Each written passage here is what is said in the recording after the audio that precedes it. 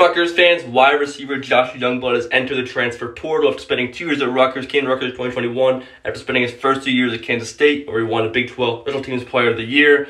Going to Rutgers didn't work out. Great speed, a big hype around him, but just didn't really utilize him the best, and his production was not there. So he leaves now. Best of luck in the future, Youngblood. As a whole, the portal opens today for transfer portal for college football. This is huge. Graciano got to make some moves. Big guys out there, small guys, get some good talent to Rutgers. Hopefully come to Rutgers. We need offense, receivers, O-linemen, quarterback, get it all as much as we can get. It's going to be tough, but hopefully Graciano can work some magic in this transfer portal and get some good talent to Rutgers University. Go Rutgers.